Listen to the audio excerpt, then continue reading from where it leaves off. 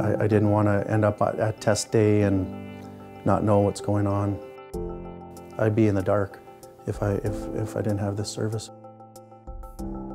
Second semester came around and it got a little difficult to stay focused, so I looked for some extra help. For us, the apprenticeship program, a lot of it is very much hands-on. However, there's a good part of it that is theory. And when apprentices come in, they don't realize that part. And so accessibility can help a lot of them with testing and understanding the material. The thing about apprenticeship programs is that they take what would normally be a 16 to 20 week course and compress it into a period of between 8 and 10 weeks. And it is a very intensive program of study. This may be concepts that they're not used to. And they think that, oh, it'll click sooner or later. Rather than being comfortable and focusing on what they should be learning, they're always struggling to catch up.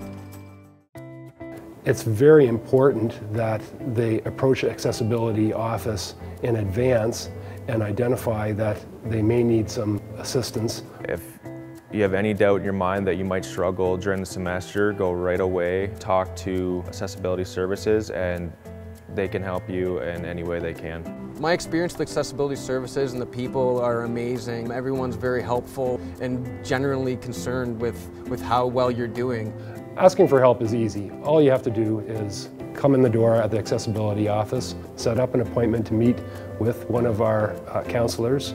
They will review any of the documentation that the student might have had previously. There is a wide range of accommodations that are available for students. We have adaptive technologies. Some of these include recording devices, one-on-one tutoring.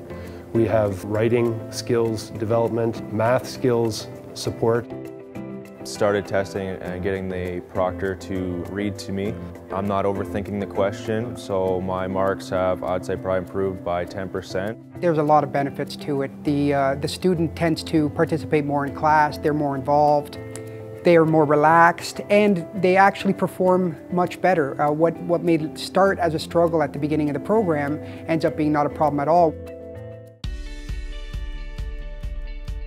The thing you have to get through to yourself is that you're just like everybody else, even though you might need some extra time on a test. So it's only fair for everyone to be on the same playing field. I like to think that if I was going to spend the time trying to get through a program and trying to learn a trade, I would take as much help as I needed. Say, yeah, I'm going to take advantage of these services because they're here, they're free, and they're going to help everybody. Have belief in yourself and have faith that you can do it, and it'll go a long way to your success here at Conestoga.